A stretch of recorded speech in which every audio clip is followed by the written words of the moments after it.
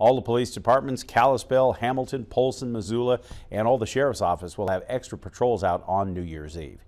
The recent snowstorm in the Flathead Valley is good news for those hoping to hit the slopes this weekend, as there's plenty of fresh powder in the mountains. MTN's Jack Ginsburg shows us what to expect at Blacktail Mountain's opening day tomorrow. Saturday morning, Blacktail Mountain Ski Area will open to skiers and snowboarders for its 10th year. Ticketing manager Aaron Lever says the entire 1,000+ acres of terrain will be open and that conditions are looking great. We're super excited to get open. We've got really great snow out there.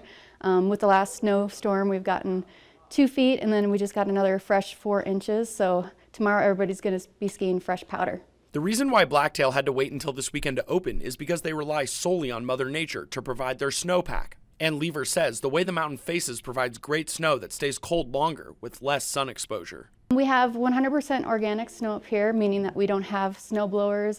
So we're kind of in this perfect climate that we're right at the very top of the mountain, and with the north-facing terrain, we get really great snowpack, and we keep it really long throughout the season. And all-natural snow isn't the only thing that makes Blacktail unique. It may not have the steepest slopes or the highest amount of snowfall each year, but the community feel is what Lever says makes it such a special place. The ticketing office folks, they know you when you come up to the window. It's a good feeling.